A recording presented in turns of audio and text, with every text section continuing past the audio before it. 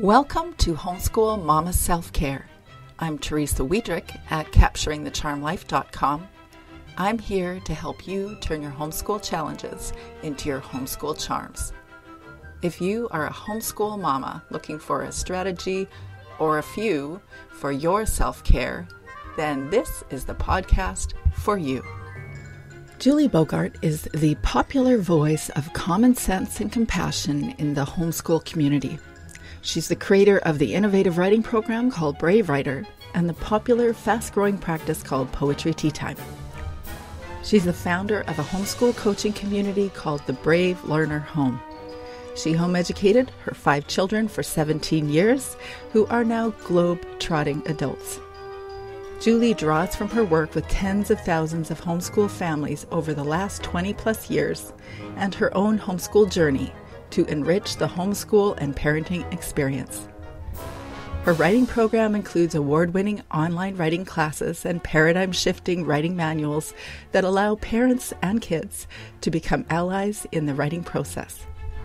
Julie is also the author of the best-selling book, The Brave Learner, and host of the popular podcast, A Brave Writer's Life in Brief. She enjoys raising African violets and playing with her brand new granddaughter. Julie lives in Cincinnati, Ohio. So, true confession to all of my listeners, I actually started this podcast so I could have this hour chat with Julie. And then I realized, actually, it's a natural extension of who I am. I want to encourage and empower homeschool moms. And I really do believe that if we're taking care of ourselves, we're going to be taking care of our kids. And if we want to do this long term, we definitely need to take care of ourselves. So I would love for everybody listening to hear a little bit about your story and where you first began homeschooling, a little bit about your kids and your story.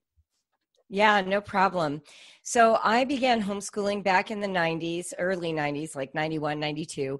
I had lived in Morocco, a foreign country where a lot of the people we worked with were homeschooling. So that's how I first heard about homeschooling. I didn't know what it was, actually. The first time someone said those words together, I asked, "What's that?" But by the time my kids were school-aged, I was so blown away by the vision of it. I just loved that it could be personalized. I loved that I didn't have to send my kids away from me. I loved the thought of being the one to teach them to read, just like I had taught them to eat Cheerios and walk on their own. And so homeschooling for me became a natural extension of like my breastfeeding relationship and my attachment parenting style and just getting to be a participant in their growth and development. Yeah, it is natural. And you've got 5 kids. You've done this for, was it 17 years before? Yeah, 17 years. So what's funny is people count differently. I started counting with my son at kindergarten age. Some people count from birth, but basically it was 17 years of academics. So kindergarten through, senior high. I had a few kids who did some public high school. I have one who did not like anything but homeschool. So I've had a variety of experiences, which is good. And they are all gainfully employed adults. I always think it's important to point that out. And they've been, 4 of them went to college. 2 of them one's completed grad school. He was a Columbia Law student on scholarship. And then a daughter who's currently getting her master's in marriage and family therapy. And then I have 3 other kids, and one of them went to college 3 times and quit, and then developed his own computer programming skills and is the father of my granddaughter. So favorite child points to him forever. I love that. Yeah, I sent one of my kids to high school for the first time ever. She's not even gone to kindergarten. And this is the year we started her on school. Oh my goodness. During COVID, that's a really brave time. Yes, brave for sure. You are the author of The Brave Learner. You are the author of a series of books that I call really like seasonal homeschool devotions because me and a whole bunch of other homeschool moms listen to our own homeschool mom read aloud every single morning as an encouragement from you. Awesome. Yeah, and every Saturday you send out, I think you call it a missive with Julie. Tea with Julie, exactly, yes. Super encouraging self-care strategies right there. But I would love to hear about what you've learned about self-care over the years as a homeschool mom, or maybe what your kids taught you. Yeah, boy, so important. I think one of the dangers of being the kind of person who is attracted to homeschooling is that you're clearly a person who's willing to serve others and who gets a lot of joy out of seeing other people thrive. And the danger is to put your focus on those children, to locate your joy and happiness in their performance or in their success. I was just having a chat with someone this morning, actually, who was explaining that it's frustrating to her that her kids don't show a passion, or they make a careless comment like, boy, it'd really be great to fill in the blank, be a pro baseball player or to be really good at microbiology. And then they just go back to playing their online games. And she said, if they were truly passionate, they would pursue it. They would have this dogged pursuit. And I immediately realized this is what happens with homeschool. We locate our vision of success in our children, and then we get disappointed or we get overly hovering when they seem to be doing something we approve of. And really, the way to have a sort of stable life as a homeschooler is to not locate your joy and your success in your kids. Now, that sounds totally backwards, but it's actually true. I recommend all the time that parents pursue their own interests while they homeschool. So you need to have a passion. Don't worry so much about your kids having a passion. What animates you independent of your children? And it could be something as simple as learning to draw representationally. That was one of the very first interests I had when my kids were small. I did not want to believe the narrative that artists were only talented people. I was told that I could be taught to draw accurately, and I wanted to find out if that was true. So I got interested in drawing. Later, I learned how to quilt.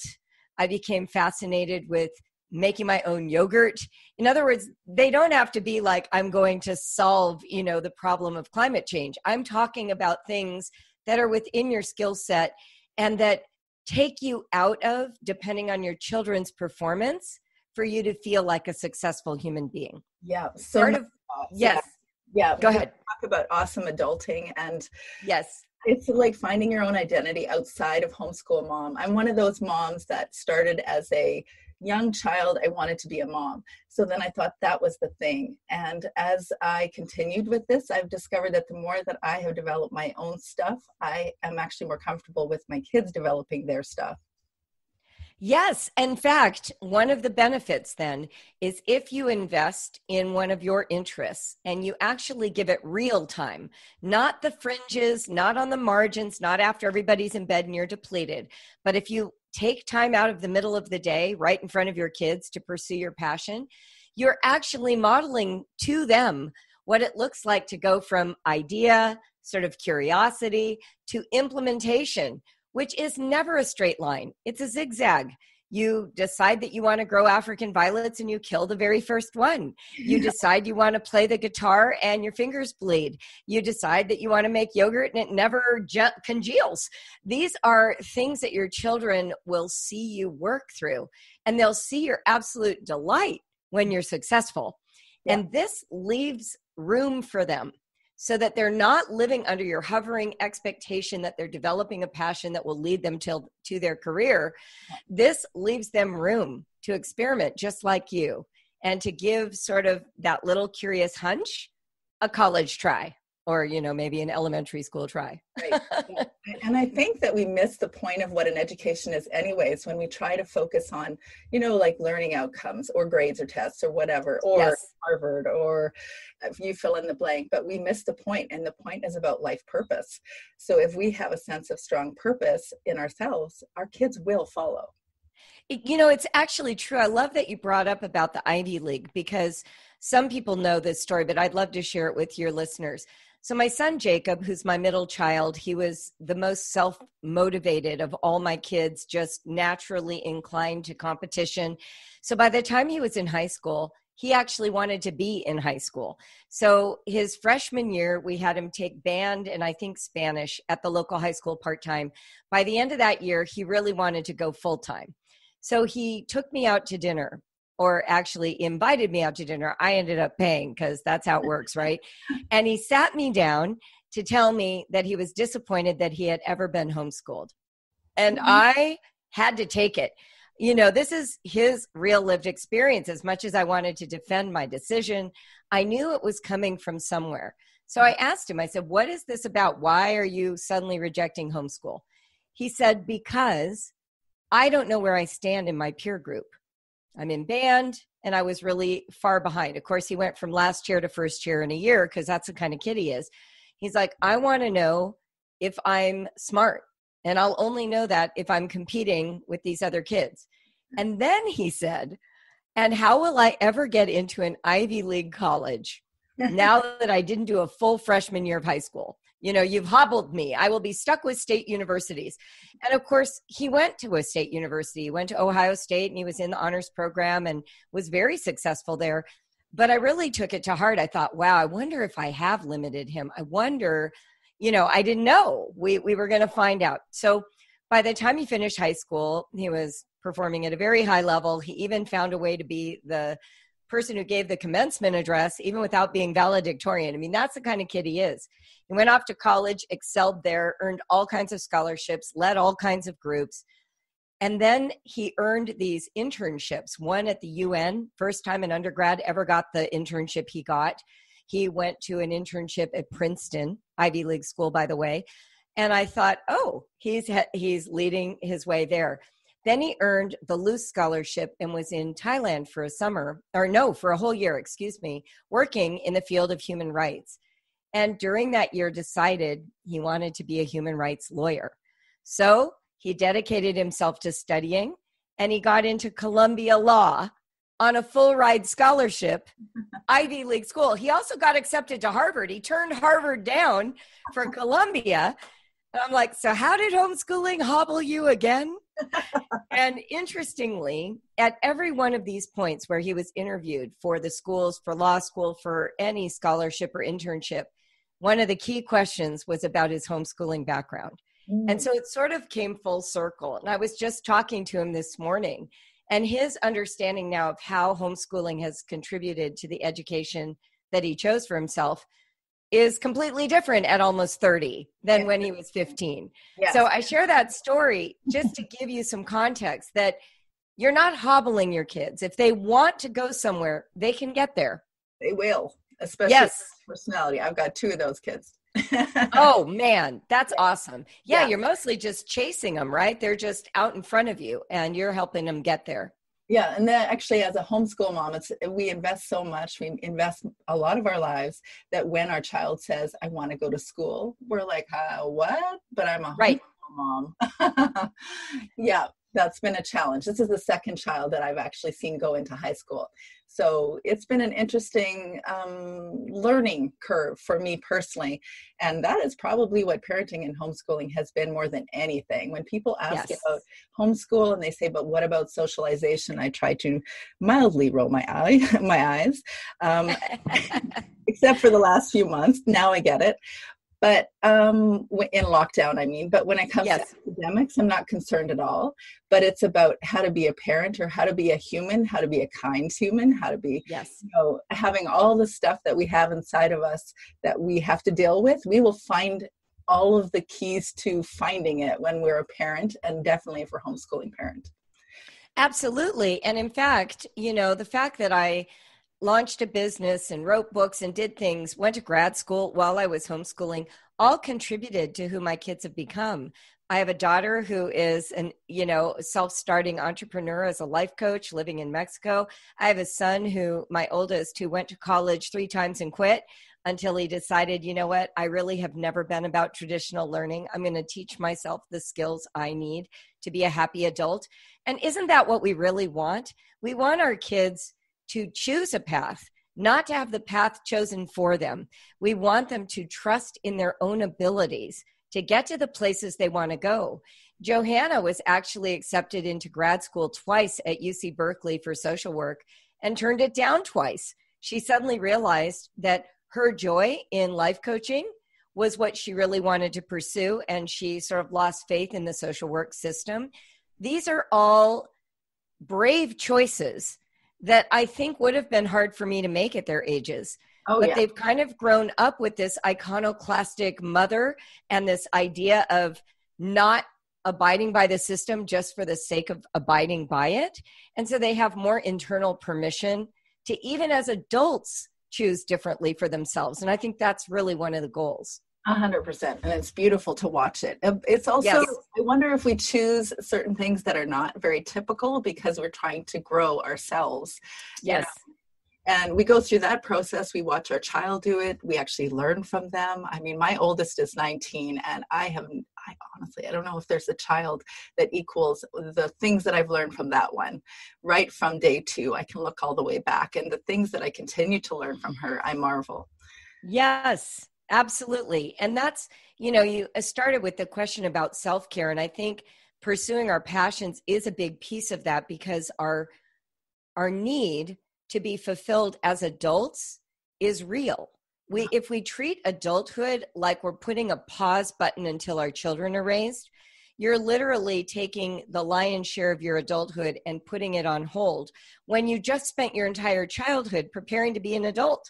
Yes. And that can feel very deflating, disempowering. So I always say, keep your foot in the door, whether you work an actual for money kind of job, whether you've got a side gig that pays you or not. Keeping that fire alive in you also helps you fulfill the dream your parents had for you when they were raising you, which is, how are you going to contribute to this project of humankind? Right. Not just who are you raising, but who are you raised to be? And it takes time. It means saying things like, you know what, I want to be a writer. So every Monday night, this is what I did. I went to the library and left the kids with my husband. And I would spend time researching magazines to write for, perfecting my craft, figuring out what I wanted to do next. And that was just once a week, 3 little hours a week. But it gave me a way to feel like the Julie that I am. And there, I'll be honest, I would meet in these little cubicles that they had that were like these almost soundproof rooms in the library. And there were a few times I just slept on the floor. There were a couple of times I got there and I was so overwhelmed and distressed with my life that I cried and journaled. So giving yourself the freedom to be a complete human being who has real needs, real feelings, real aspirations while you homeschool, that's what self-care is. So Wednesday was my day, 3 hours Starbucks with a pumpkin spice latte and a scone. Yeah. Perfect. Yeah. I love it. I think by the time I got to my 3rd or 4th child, though, I had to pursue my own interests or my own identity, partly because I was just bored, silly, rereading first language lessons again. And I love Susan Flowers' book, but I mean, 4 times, it's getting old now. So we have to find something to do. That's absolutely right. And remember, homeschooling is your big project. It's not your kids'. Your kids just live in your house. They're sort of constrained to whatever you decide for them. So they're not seeing homeschool as the risk-taking adventure that you see it as. They're like, I live here. I've seen all these 4 walls many times, right? So keeping yourself engaged on their behalf is really important. And I've often said that you can switch curriculums just because you're bored. That is a valid reason, because keeping you interested is how you spark interest for your kids. Yeah, and I always tell everybody to just follow your child, even though it can be a very messy process, but which usually means you should probably spend less money on curriculum, almost always. That's for sure. What would you say unexpected challenges have been along the way in your homeschool? So one of the first unexpected ones is I thought that if I had a really ship-shape schedule, everybody would be happier. So one year when my son was in 4th grade and my daughter was in 2nd, and I had a kindergartner and I had a baby, like always, I was always pregnant or nursing somebody. I decided to really get out the planner, and I had one for my oldest and one for my next oldest. And I wrote out every subject, all the days of the week. I used highlighters that they could use to cross off when they finished their work. I wrote margin love notes and gave them stickers. I mean, I was trying really hard to do it in the lovingest way possible. And my daughter thrived. She thought this was brilliant. She loves knowing what's coming. But one day, about 3 months in, I went to wake up Noah, my oldest. And when he woke up, he said, I hate my life. He didn't just say, I hate the schedule. His whole life had been ruined. It was a moment for me. I was deeply distressed that I was causing my child to hate his existence. So I sort of went back to the drawing board, and I met with an educational specialist that I had worked with at the time in the independent study program in California. And she gave me an article that was about brain research and how brains learn in clusters and chunks, not by divvying up the day over each subject, 20 or 30 minutes at a time. No. And it suddenly dawned on me that that was how Noah behaved when I left him alone, and that it was also the way I behaved when I was an adult left alone without a school system. Right. And so we made this shift to sort of almost like, well, a little bit like unschooling, but also sort of block learning. Yeah. So I remember we were in California. It was time to do California history. He showed some interest in the gold rush. So we decided to throw a huge theme gold rush party. And we spent 6 weeks planning it. We gathered fool's gold. We created a sluice. We made a big panning for gold site. We invited all his friends. We wrote invitations. We played Pin the Gold Nugget on Sutter's Creek. He drew a big map. We had all these ways of engaging history, and it suddenly swept us into learning in a way that just following a schedule and textbooks were not accomplishing. So that would be my first really big aha moment was, oh, there are ways to do this that don't kill his little spirit. And it brings you so much more freedom, and it gives you a sense of like a perspective, but then you feel like, okay, I can relax and not have to worry or doubt or feel overwhelmed by your entirely unrealistic schedule, right? Oh, 100%. And honestly, I was getting tired. I mean, it's really hard to beat that drum every day. And once the internet opened up, I discovered blogging for myself personally. But what I started doing is I created a private blog. I still have it. It's secret. No one's ever seen it but me. But I would log about once a month what we had done in a single day. So I would try to just narrate a day. I knew if I tried to capture the whole month, I'd end up putting a burden on myself. So I tried to pick a single day in a month and just describe what happened from dawn until bedtime, including things like the toddler telling me about the 3 little pigs in a bathtub, or discussing cavities on the way to the dentist, or, helping me make muffins for Poetry Teatime. And what I discovered is if I did that once a month, I was never worried. The evidence of learning was so powerful in my children that I could see the continuity over a series of months. And when I go back and read them now, it is like a time capsule. I am amazed at the things we were doing that I have completely forgotten about if I hadn't written them down. So that was sort of my narrative sketch that I would do monthly. And to capture what was going on, I did something I call planning from behind. At the end of a day, I would just jot down in my calendar all the stuff we got done instead of the stuff we were planning to do. Yeah. And that was also really empowering. I started valuing spontaneous learning over planned learning, which was great. Yeah, totally. Me too. I was doing that before I heard you describe it, but I'm like, yeah, that's what I do. And I do it not because I'm bound to the province, because the province I live in doesn't actually have learning outcomes for me as a registered homeschooler. Wow. I know, it's so much freedom. There's very few people taking that freedom, but we have that opportunity. But I write it down, and when I look back, I go, wow, we were touching all sorts of things. So it's a bit of a busy work because I'm doing it myself, but it gives me perspective, just like you said. And, to the radical unschooler, I don't look like I'm an unschooler. Right. I'm like, how can I get my son's interest in Harry Potter's Latin spells to translate into looking at the derivatives of these words? Yes. I'm not an unschooler, but I like to, exactly like you. If they love something, I'm on it. Well, and honestly, I think the best unschoolers do those things. They're just so afraid of people systematizing that sometimes the impression they leave is that they're very hands-off. But the most skillful unschoolers I know were all in. They were constantly strewing things in the path of their children to make learning more exciting, more interesting, more possible.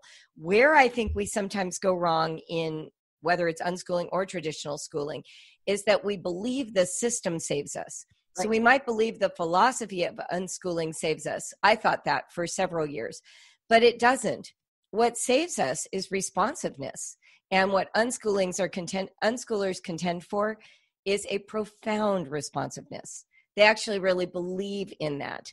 And I would say for me personally, it was some sort of combination of attentiveness and openness and some planning for things that I just did not feel that skill set in. So for instance, I could be very unschooly with literature and history. Those are like second nature to me.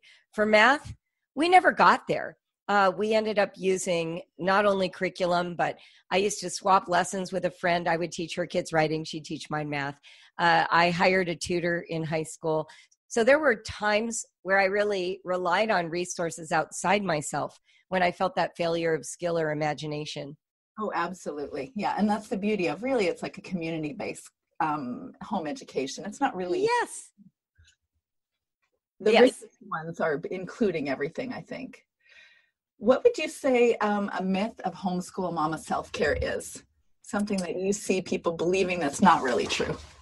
So one of the issues with self-care is that it can sound like, bath salts and tea. And so if you are truly in crisis, just taking a bath isn't going to fix things for you. So self-care to me is also about your psychological hygiene. How healthy are you? What environment do you live in? Are you in an environment that keeps you stressed? Are you in an environment that allows you space and grace to grow? One of the biggest hindrances in my own development as a person was being in communities or organizations that were too ideologically rigid. And so whenever I would start to pivot or get a new thought or ask a question, I was risking membership. And a lot of times I wasn't just risking mine, I was risking my children's. And those pressures undermine your well-being far more than busyness, schedules, a child who can't read, because your community is what gives you support in life. And if the community starts to feel like a threat or that you have to pretend or hide who you are to be a member, that will have a long-term detriment to your mental health. So if we're looking at self-care, I think it's very important to ask yourself, where is the stress coming from? Is it that I'm not showing up as who I really am around certain people? Is it from my marriage where I am not allowed to bloom and be who I am? Is it from my in-laws or my parents who are judging me for homeschooling? Find out the source of your distress and locate a community that will give you the ballast to keep going, that will validate your very real and necessary concerns, that will not require you to live up to their fantasy or their ideal in order to participate. Yeah. And like you, when you're talking about similar ideological backgrounds, I very much felt as a homeschool mom that I would find my homogenous homeschool community. And what I've come to understand is if I'm going to be authentic and if I'm going to be vulnerable, then I'm going to just simply have to find individuals that are also authentic and vulnerable and build my community based on that rather than a specific community. Everybody to each their own, but I found similar to you that I was not being really true to who I was when I was trying to follow a specific community. Understood. And honestly, I was a part of a co-op where I did not fully align with all of their beliefs, but that was okay. I taught theater, I taught writing, my kids participated, I protected their right to have those beliefs. I did not contradict them or treat their students in a different way or treat the moms in a different way because we weren't ideologically aligned. But that was not where I went for my primary source of friendship or my primary source of companionship on my own journey, whatever that was. I wound up divorced. That is not looked on well in most homeschooling circles. So my homeschooling friends were not my primary support during that period of my life. So those are the kinds of things I think is very important to have sort of a broad toolkit, some passions, some spice lattes, pumpkin spice lattes alone, some time with your significant other if it's mutually beneficial, some time with your posse, those women who really are in it for the long haul with you, no matter how you show up, who remember who you were, who you are today, and who are willing for you to be who you'll be tomorrow without requiring you to be someone else. If you have those pieces in place, of course, exercise is important, sleep is important, eating well is important. But if you have those broader pieces in place, you can homeschool pretty successfully for the long haul. I think we have a very non-homogeneous homeschool community now because there are a lot of people that have joined the community. Yes. And welcome to everybody. We are Yes. all doing your own thing. We're learning about this in a different way. We're all unique individuals. All of our kids are unique individuals, so nobody's homeschooling the same. But what would you say as advice for new homeschool parents? Yeah. So the biggest advice I give to every new homeschool parent is that you are bringing learning into a home, not a school. So the building that your children went to, if they were in school before, or the one you thought about sending them to, it is designed to create certain behaviors and a certain authority structure that enables it to do the good job that it does, to teach your children, to make sure that they move along at the pace that the school expects. It is a designed space.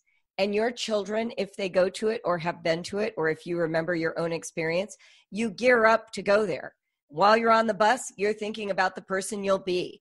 You know you have to go to your locker. You know you need certain books at a certain time of day. You know that you need a hall pass to pee. You know that you have to raise your hand to speak. This is not a relaxing space. No matter how many comfy couches they add to the classroom, you still need permission to do pretty much anything in that classroom space. And the learning is guided and directed by a teacher. You can't say, I know fractions are on the schedule for today, but I'm much more interested in geometric shapes. That is not how it works. So school is very structured, and kids become a student within that structure. When you bring learning home, you are bringing learning into a space where the child's deepest sensibility about that building is they get to be themselves. They get to be themselves. They can flop on the couch. They can go get a snack when they're hungry. They can use the bathroom without asking your permission. They can be a little bit ornery and cranky when they wake up in the morning, and they'll still be loved. They're not punished for, very random comments they make in the middle of you explaining something. The home environment caters to the individual. So when we try to put this sort of impersonal system as an overlay, kids naturally rebel. They get crankier. They kick the chair legs. They get up when they, quote unquote, weren't supposed to. They ask you why they have to do this meaningless thing. All of that points to how deeply felt their individuality is when they live in this space. And don't we want that? Those are the nurtured bonds of family.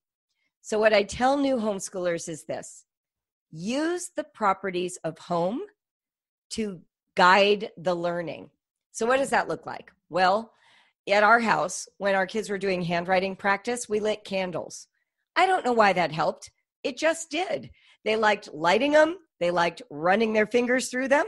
They liked blowing them out. And for some reason, if a candle was lit, they were more willing to do their handwriting. When we were doing poetry, I added a tea time experience. So they had tea and we had muffins and we would read poetry. We would set the table. They would gather things from the backyard to create a centerpiece. Somehow that little extra made reading poetry really special. When we would do math, sometimes I would do it with them as a partner, collaborating, talking through the problems, because math by itself is kind of boring for a lot of kids. But if they have a companion, they're more willing to do it. Sometimes just putting a snack on the table that they can fish, peanuts and raisins out of a bowl while they're doing their, handwriting. Or maybe you tuck them into the corner of the sectional and you give them a clipboard and you let them pet the cat and do their writing assignment on the clipboard while cozy in a blanket on the sectional. If you yield to the properties of home, learning will flourish. If you fight the properties of home, you likely lose the learning as well. It becomes this standoff around school standards, and you lose the opportunity to learn something. Yeah, so true. Boy, I have so many thoughts when you say that. First of all, what you just said is just a very well articulated way to say something that I've said in a much shorter way, because I can't say everything that you said. I haven't learned everything that you said, but I'm like, wow, that is amazing. The second thing is, it's funny, when our kids get to be about teenagers, or 14, 15, then they also identify that, hey, I am an individual. So then sometimes they want to go to school or do something different. But that's right. Yeah, that doesn't necessarily pertain to all the new homeschoolers that have young kids, though. But for the new homeschoolers, I genuinely believe that if someone wants to do it and if they're literate, because it'll be a definite challenge if they're not, but they still can figure it out. If they're literate and have a library card, they can do it. That is 100% true. And honestly, even for friends, I had a friend in California who is a Latina background. So she was fluent in Spanish, fluent in English, but her school really dropped the ball and she never felt comfortable in writing either of them. She didn't really know punctuation. She felt unskillful in grammar. And here she was trying to teach her 5 kids. Mm-hmm. And at one point she came to me and said, I'm really failing. And so when you feel like you're failing, what do you do for your kids? You overdo it. She bought the hardest grammar textbooks, the most challenging punctuation programs, because she assumed that would make up for her deficit. In the meantime, her kids were suffering and there became war in their family over grammar. So I said to her, Blanca, you're smart. You could actually learn this stuff. Why don't you take a year off of teaching it to your kids and hire a tutor for yourself? Just become skillful in English and just give yourself the joy of confidence instead of waiting for your kids to get it while you wring your hands and are worried that you don't know if they're doing it right. That's exactly what she did. She got a tutor for her. They took the year off of working on grammar and punctuation, just read aloud. And a year later, because she's a mature woman in her 30s who can learn very quickly, who is 100% fluent in English, she knew what she needed to know and went back to teaching and had all this confidence. So literally, as a home educator, you can learn. You can become the person that you want to be that helps your kids grow. And there's nothing stopping you. And there's nothing more empowering than filling in your own gaps. Oh, and there were a couple for me. Yes, me too. Especially around math, which I Same. Yeah, even double-digit subtraction. Yes, I acknowledge. Yes. I couldn't even remember how to divide fractions, and I was in my 30s. I had to learn it from scratch. I mean, for all of those parents who are worried about gaps, hello, I went to public school. I have a degree from UCLA, and I couldn't remember how to divide fractions at age 35. So yes, there are going to be gaps. Yes, and I did pediatric dosing as a nurse, and I'm not bragging about this, and I should have known how to do some basic calculations without a calculator. Apparently now they require you to have a calculator, but you can learn whatever you need to learn when you need to learn it. Yes, absolutely. I'm assuming that you probably have a word or two that might define how you approach your days or how you might approach your business or how you approach your homeschool coaching. Do you want to share that with us, or are you able to share that with us? Sure. So I live alone, which makes my life so much less complicated than when I had 7 people in it. So I can pretty much do what I want. I think the main thing that works for me is I tend to spend time each day getting a feel for what's happening in the world of homeschooling. I read Facebook pages, I read Instagram accounts, I try to get a sense of what is the zeitgeist and what are the needs and what are people feeling. And I get a lot of interaction with my community. So I'm deeply grateful for that. I do spend time writing pretty much every day from scratch for some purpose. I'm working on a book currently about critical thinking in children.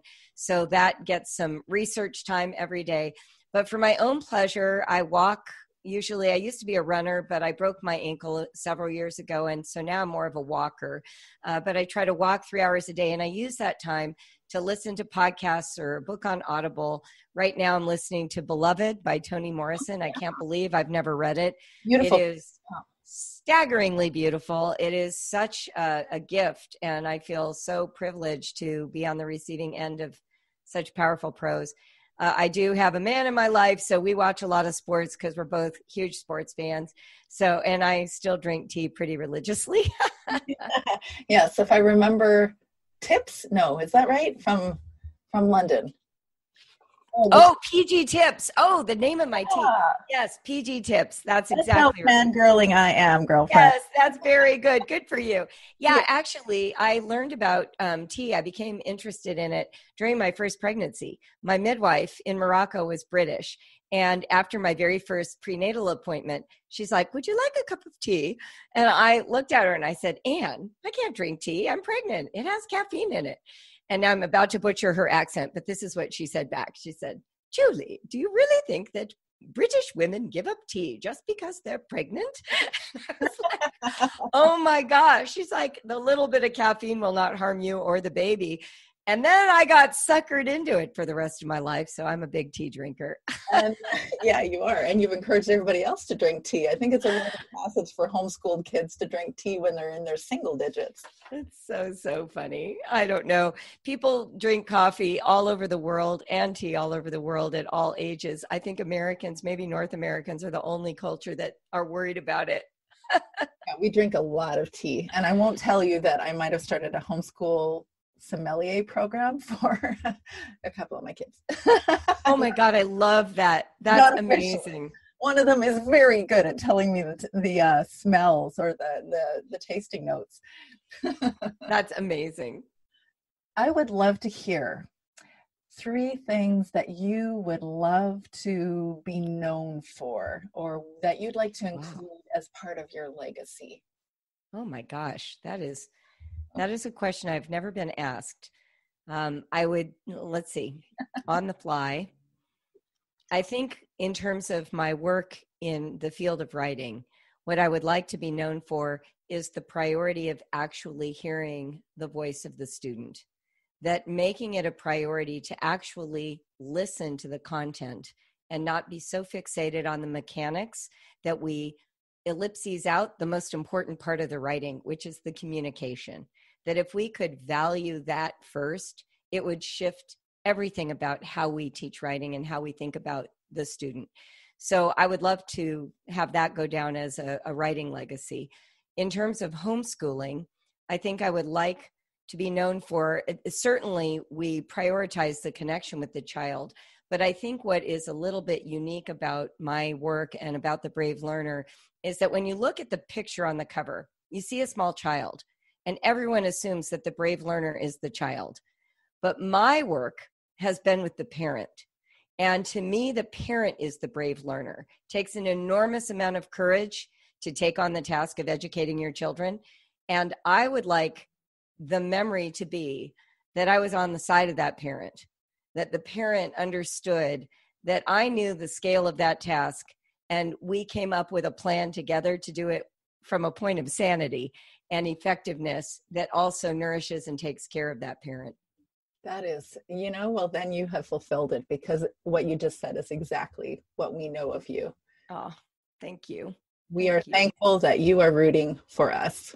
I am 100%. Yeah. I'm guessing that you have had the experience of discouragement, or that sense of overwhelm, or that sense of doubt, or what the heck am I doing? Oh, who doesn't? And in fact, that's what builds your stamina. I before I broke my ankle, I was a marathon runner, and people talk all the time about marathoning, even when you've never done it. So I'm going to use this analogy anyway. But one of the things that happens in running is that you get to these moments where you're really discouraged. But the thing that keeps you going, the thing that keeps you running past your exhaustion, past the pain point, past the feeling that you cannot do it, is the belief that other people have done it, that they've actually done it, that 26.2 miles is not impossible, because thousands upon thousands upon thousands of people thought that was a good idea at some point.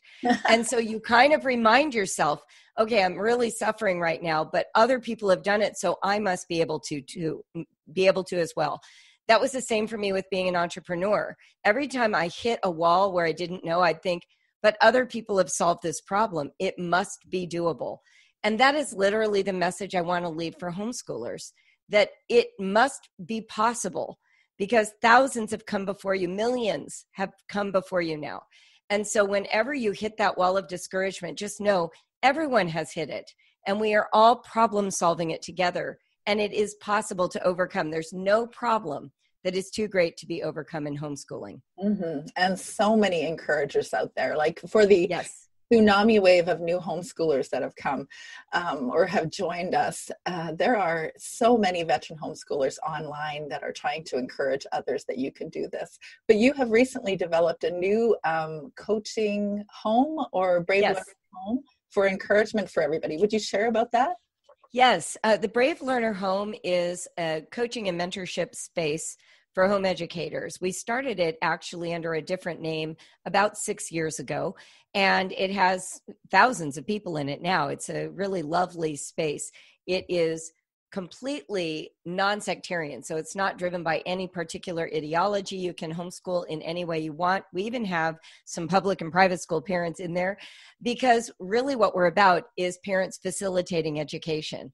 So we invite guest speakers each month, or I speak. We do training for Brave Writer products. We have a lesson plan that is on an extracurricular topic every month that has different challenge levels. It's just ready-made. So if you're, pregnant, nursing, or at the end stages of, the baby moon, or maybe you're just really overwhelmed, or you're suffering from COVID, we've got stuff you can just do that you don't have to think about. And then there's just this rich archive of topics, everything from parenting and self-care to actual school subjects, executive function, brain-based learning, the whole 9 yards.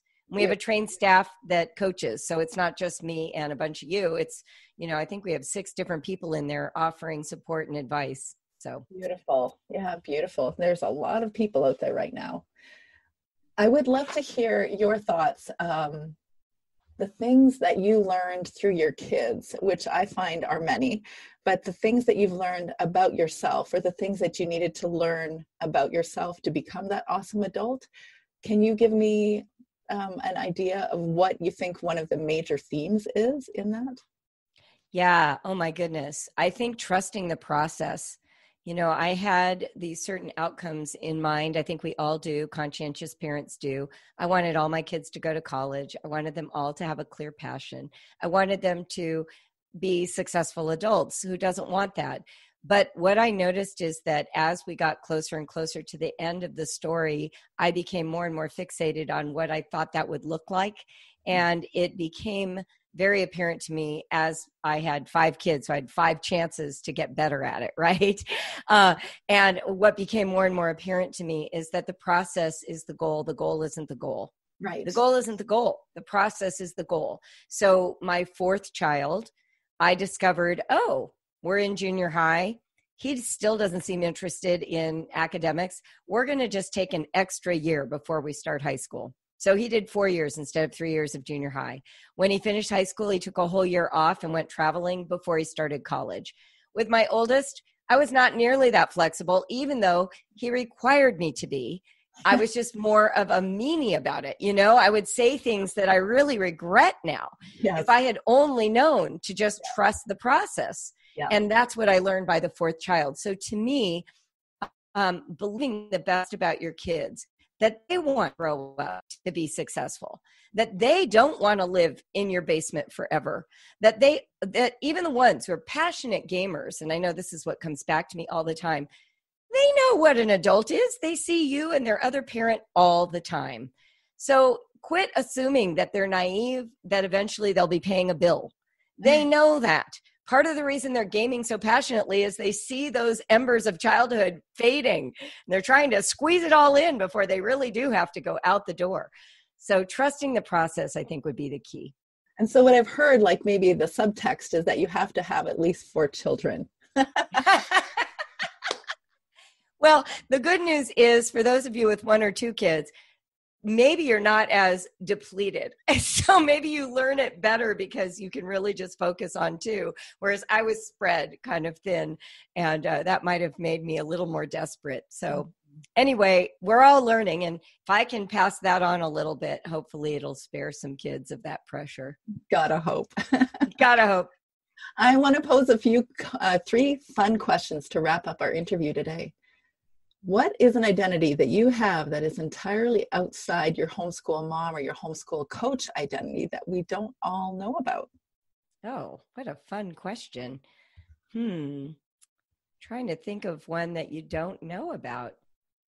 I guess I would say that one of the passions I have, but I'm not very active in it, is I love being on the water. So I love kayaking. But I live in Ohio, and my favorite kayaking has been in the ocean. But I finally have a kayak, so I'm just starting to do it in Ohio. But yeah, if I can, I love the beach. I love the ocean. I discovered Michigan, Lake Michigan. I'm like, what? I live 4 hours from this? I had no idea. So yes, bodies of water, that would be an identity that I have. You're always welcome to join here because we have a river right beside us. That's perfect. I normally ask, what are you doing on Friday night? But I kind of want to know what you're going to be doing on Tuesday nights at 8, October 13th. Why? The Bachelorette starts. Oh, I definitely will be watching that. Oh my God, that's so funny that I didn't even catch where you were headed. Oh yeah, no, I definitely love the Bachelor franchise for all the wrong reasons. Yeah, all of them.